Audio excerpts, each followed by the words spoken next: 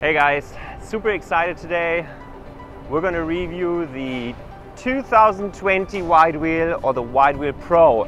So first of all, who's it for? Look, if you've ridden rental scooters or you maybe have a Xiaomi at home and you're just not satisfied with the acceleration and the power, I think this is an overall great upgrade package to, the rental scooter. It goes faster, it has much more acceleration, it will get you up any hill. It has a top speed of 26 miles per hour, and actually on the GPS I've clocked in up to 28.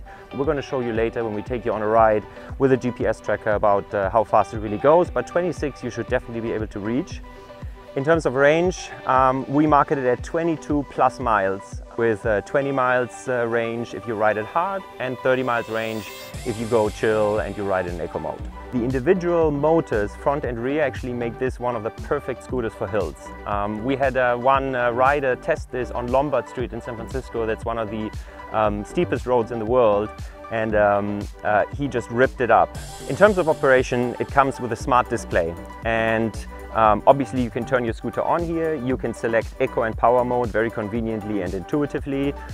It shows your current speed, it shows total mileage, it shows battery bars and battery voltage. With the press of a button you can turn the bright headlight and the bright rear light on. The WideWheel Pro comes with two disc brakes, one in rear, one in front, and it makes for superior stopping power. You can carry it in one hand, and in terms of footprint, if you were to store it away, it actually folds down quite nicely. So you can take it on a train, you can store it away at home. You see that it has dual suspension in spring-based in the rear and in the front, and it engages relatively nicely. You can see it here. So overall, we believe this is an amazing scooter. It's beautifully designed. The wide tires just give it this awesome, cool motorcycle style look. It's very powerful, as I said, gets you up any hill. It's a ton of fun to ride, and ultimately it's made for these who, get a little bored on those regular scooters and really want an exhilarating riding experience. If that's you, then the WideWheel definitely is for you.